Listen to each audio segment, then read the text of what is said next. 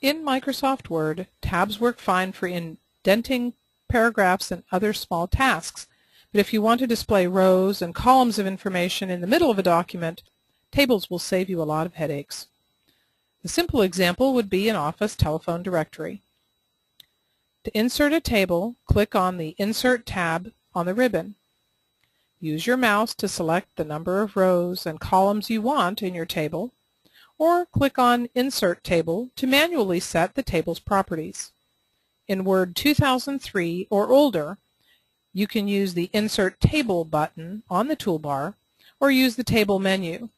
If you need a long table, don't worry about the number of rows. If you press Tab from the last cell in a table, a new row will be added.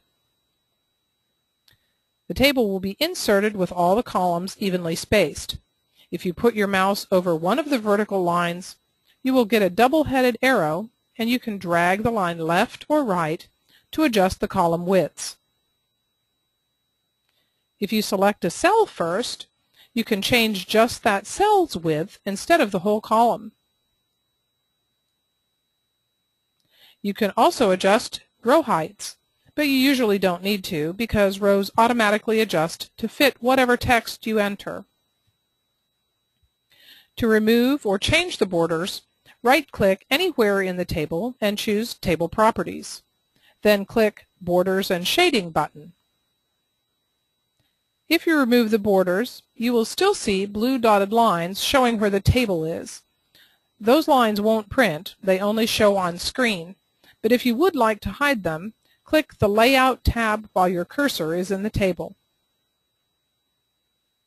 Then you can use the View Grid Lines button in the ribbon to turn the grid lines off or back on. Other formatting options like shading, alignment, or merging cells work basically like they do in Excel, so you shouldn't have too much trouble getting the table to look the way you want.